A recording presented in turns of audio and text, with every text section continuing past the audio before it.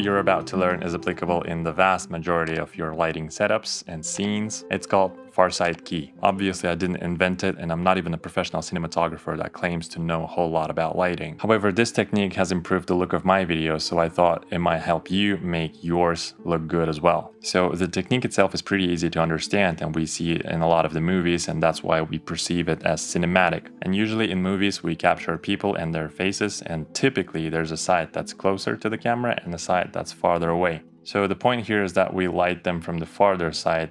That's why it's called Farsight Key. It can be used for both people and objects. So if you're shooting product videos or larger objects like cars and buildings and houses, you can apply the same technique there as well. And if you're only using natural light, then just position the object in a way so that the camera captures it from the darker side. This will instantly give it a more cinematic look. Memorize this principle and boom, you got yourself an ASC badge. Now let's see how it applies in practice. So you won't need a lot of gear, and frankly you can always shoot this technique with just the sun or any natural light. But when you're shooting a lot of scenes in a day, and especially when you have the budget and the crew, it's really nice to create this controlled environment where you can repeat the shots from one take to another. For these examples, I'll be using the only COB lights I have, which is a pair of ZhiYun Molus G200. I have two of them here, and if you want to check them out, the links are in the description. I will need some balance mount modifiers to use with the lights. I have a light dome with a honeycomb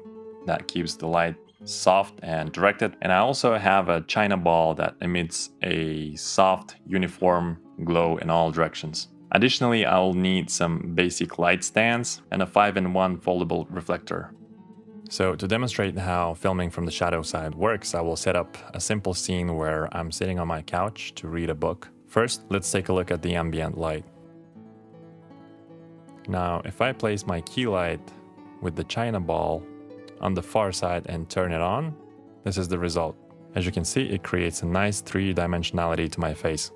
And if we position the light slightly off to the side while still being on the dark side, we achieve what is called Rembrandt lighting. And this creates a nice triangle of light on one of my cheeks. Let's check with the false color and make sure it's not too hot. And I usually prefer exposing to the right, which means exposing as bright as you can, but not overexposing. So that way you can bring it down in post and have a clean image, because if you do the opposite and bring it up in post, most digital footage will just fall apart. Now I think we can do better, because right now the lights just look fake. It looks fake because we don't know where this is coming from in the scene, and we haven't been told if there's a window or anything else.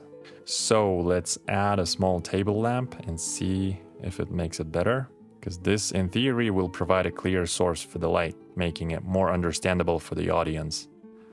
Yeah, definitely better, so let's keep it there. Now I think we can turn on this floor lamp that's doing nothing right now. This will make the background less dull. Now to make this even better, we can add some rim light to separate me from the background, because this lamp in the background is just not bright enough to give me that effect. This is where having a second light fixture comes in really handy. This is something called sandwich lighting, where you have a light source on one side and another one on the other side, with your subject placed right in the middle, hence the name.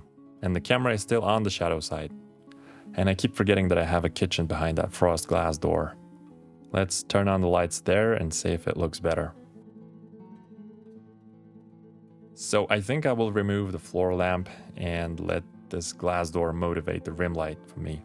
You can do the same thing with a window behind you. Just make sure it's either covered with window shades, diffusion, or sometimes just make sure that they're dirty and dusty. Otherwise, you will see the source of the light and it will look too spotty. This right now is looking good to me. Here is the before and after. So now that we have put together our master shot, we can easily work our way into the tighter shots without messing too much with where the lights are. So this is my mid shot. Just for the sake of these tests, I have moved a few things around and put the lamp back, because I think it looks better there. But we have violated continuity, so when you're shooting your scene, you have to make these critical decisions.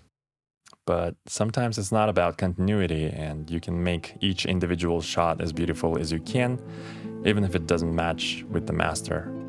So here is my close-up shot. An important thing to always keep in mind is whenever you're using extra light, ensure that they're motivated. Each light you choose to use must have a clear source and a point of reference for the audience. If we see a window in a shot, then we know that the light is coming from the window, for example.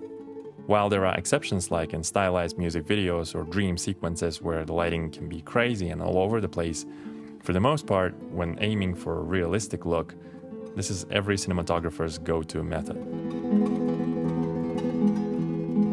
So I've been using these lights extensively for the past 2 months and 6 episodes, and even in some paid gigs, so I have become intimately familiar with them. And that's why I feel confident talking about them in this video. And these are the first ZhiYun lights I am having experience with. They are 200-watt bicolor lights ranging from 2700 Kelvin to 6500 Kelvin. And I can press and hold these 2 buttons and it will activate the max mode and it will output 300 watts.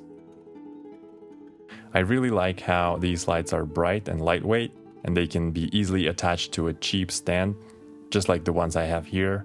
I don't even have to use sandbags because I never have enough of those lying around my studio. And the build quality is really good. I don't really know what to compare it to, but I have dropped one of them and sadly I don't have a footage of it falling down with the light stand, but nothing happened to it whatsoever. The light quality itself is really great too. It's CRI 95+, and color grading it is no problem at all.